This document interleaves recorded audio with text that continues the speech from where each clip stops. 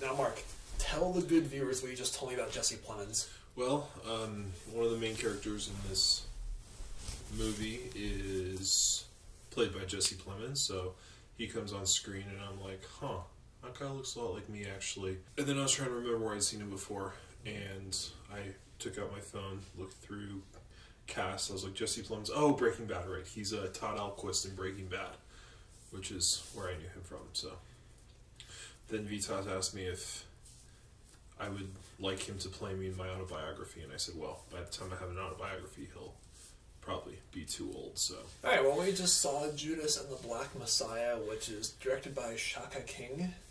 I believe so. Yeah, and it stars Daniel Kaluuya, Lakeith Stanfield, and some other people, and it's based on actual events, or inspired on actual events at least, about like a time period after the Civil Rights Movement, after Martin Luther King was murdered, after segregation was over. Yeah, I mean, and it's basically the foundation of the Black Panther Party, more or less. well, I mean, it's by this time the Black Panther Party's kind of in full swing. Like, they'd already had Huey Newton had already gone to jail and stuff like that. Yeah, so what were your expectations going into Judas and Black Messiah, Mark? Well, I don't know. I think they were about the same. I just didn't really know what to expect, because it's like, I know a little bit of the overview of the history of the Black Panthers, but not so much about like the individual people who were involved. But if you study the organization, even as just an overview, the name Fred Hampton comes up a lot. So that's why the movie's about him. Yeah, I feel like this is a time in American history that's rather overlooked, because we all know about Martin Luther King and, how African Americans became freed. A little. I don't think this is going too far, but I think it's because Martin Luther King has been very, very sanitized to the point where it's like he's kind of like something everybody can agree on. And I think if you live today and said the exact same things he said today, I think a lot of people would hate him. Yeah, who that's fair. now say they love him because it's like we're not really told the truth about all the things he said. The Black Panthers there was the Black Panthers, then later came the new Black Panthers. The Black Panthers were originally not a hate group towards like white people or Jews or whatnot. They were just a party for African Americans. Yeah, basically a far left party to basically mobilize the black working class. That was their stated goal. Yeah, pretty much. And I was pretty excited going into this film. I saw the trailer. Daniel Kaluuya absolutely nailed it in Get Out. So did Laurel Howery, who's not in this movie too much, but when he is on screen, he gets a spotlight. And Lakeith Stanfield is in this film as well. He was in Sorry to Bother You, which is my pick for the most underappreciated movie of the past decade. I'll check that one out. It's an indie film. It's directed by Boots Riley. Oh my gosh, it is hilarious and really just blew my expectations out of the water. But yeah, I was looking forward to it. And Black History Month, and it's a movie about African Americans. If you decide to see this film, I just encourage you guys to go with an open mind, because they do touch base on police brutality, capitalism, things like that. I won't be going my opinions on those for this review, but just like go with an open mind. And I will say the pacing for the first half of this film is kind of slow and hard to sit through. It's like the second half of the film is more engaging. I found it to be more, I guess, gripping than the first half. So it's kind of like when you're eating a piece of steak, you have to chop and they have to cut off like the fatty bits before you can eat like the juicy lean stuff. Okay, sure. My objection was, again, all the good stuff is the same as what Vitas said. Again, this is more a personal preference, so I can't really tell you if this makes the movie good or bad, but do touch a little bit on the Rainbow Coalition, which was like a coalition of different left-wing groups in Chicago that each were like... So we had like the Young Patriots who were fighting for essentially mobilizing like the white Appalachian immigrants to Chicago, and then we had the Young Lords, I believe, sorry if I get that wrong, who were basically Puerto Rican immigrants, and they were fighting for the rights of poor Puerto Rican immigrants. And it's touched on in the movie, but it's just really gone by very fast. I wish they'd done more with that, because I think that's very fascinating, and I almost just wish it had a little more history and a little less character conflict. The action scenes where there's like shootouts between the gang members and police officers, I thought that was very well executed. Yeah, definitely.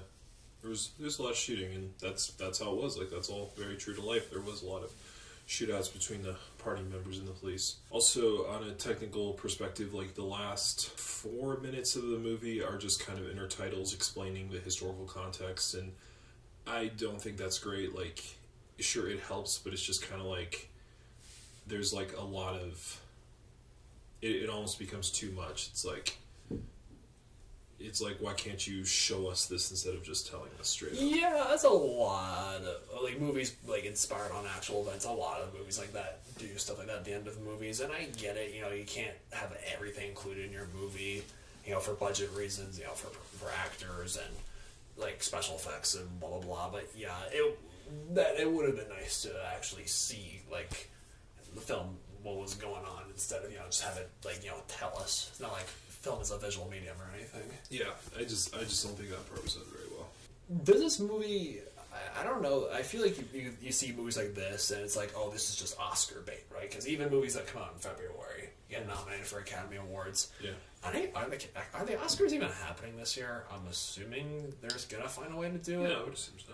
Yeah, with COVID or whatnot, but we'll see how it plays out, I guess. I mean, I could see this film, like, you know, the performances are very spot on from everyone in the cast. It certainly has the characteristics of Oscar bait, and that's probably what it is. Like, I can't really think of an objection to it. I can't really think of any, like, fresh, bold takes. Like, last year we saw Parasite, and that's different, obviously, because it's... Well, is it? Like, I don't know. Is it what? I feel like Parasite's a little bit different just because it is so... It's just so different from everything we've seen before. Yeah, exactly. It's like, it doesn't take... Yeah, and I think also Parasite just deals with some truths that we're not super comfortable with. Yeah, from a Korean perspective, nonetheless, exactly. That was really, like, insightful. Like, you know, because I think anyone, regardless of your nationality or ethnicity or color or whatever, can, like, connect with that film on some level. Yeah, exactly. The satire that provides. Well, this film... Not so much. Yeah, and they didn't... I noticed that they didn't touch on class as much in this movie. Like, definitely not when compared to Parasite. Like, there was a little bit, but not a whole lot, actually. I noticed that. Yeah, this is more like a character piece, rather than... Yeah. Funny thing is, like, last year when we were driving to see Parasite, I was talking to Vitas a little bit about the Young Patriots org that worked with the Black Panthers, so it's kind of funny that came full circle. Alright, is there anything else we can say about Judas and Black Messiah without spoiling it? No, I guess not. I mean, it was supreme. It was well acted. I think it was a good. I think it was a pretty well done. I don't have much else to say. Just, I think I've said everything. Yeah, it's like, yeah. Honestly, this film isn't that. It doesn't have that much they haven't seen before, but it was very well done nonetheless. I'm going for a 7 out of 10 stars. Yeah. I might even go 8 out of 10. Okay. Yeah. So yeah, Judas and Black Messiah is a pretty decent film, and you guys should check it out. I mean, if you can, that is. I don't know if this movie's available. It is on HBO Max instead of... Oh, is it? Yeah. Oh, okay. Yeah, I could have bought my sister's HBO Max. I have HBO Max. Oh, really? Yeah, we have HBO Max. I didn't know. I'm sorry. No, it's cool, because like, I still have AMC gift cards from Christmas of 2019 that I'm still trying to get rid of, because AMC is doing terrible right now with stocks. Yeah, actually, I got on that AMC stock bandwagon, and I think I actually lost about $10. But yeah, it was... same with GameStop too. Like I also got on the GameStop bandwagon a little bit, and actually, I bought like $300 worth at like 7:38 one morning, and I sold it 2 minutes later because that's how fast it was dropping. Game stonks. Yes. All right. Anyway. Well, thank you so much for watching. So there, that will completely date this review. Like that will be ancient history in 3 months, because considering everything else that's happening in the world right now, events become outdated very quickly. Yes. Mark, thank you so much for joining us. Yeah. Don't forget to tickle Mark by subscribing. And yeah, stay beastly.